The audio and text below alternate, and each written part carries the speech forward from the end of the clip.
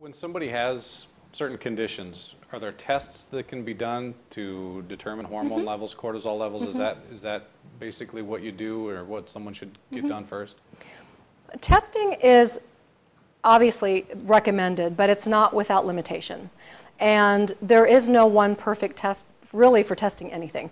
But with respect to the hormones and cortisol in particular, serum testing is probably the least reliable, and that's what we typically have been trained to order.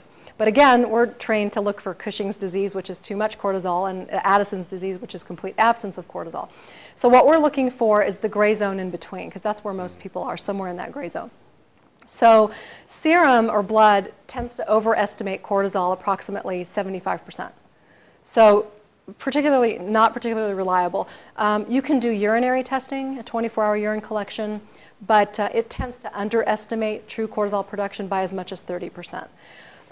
So really what's becoming more and more accepted, and actually the World Health Organization approved testing in this manner as early as 1990, is salivary testing.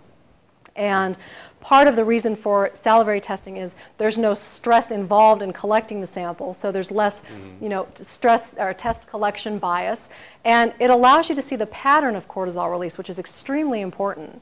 The pattern of release is probably more important than any one cortisol level that you can measure. And the pattern can only be assessed really through salivary testing.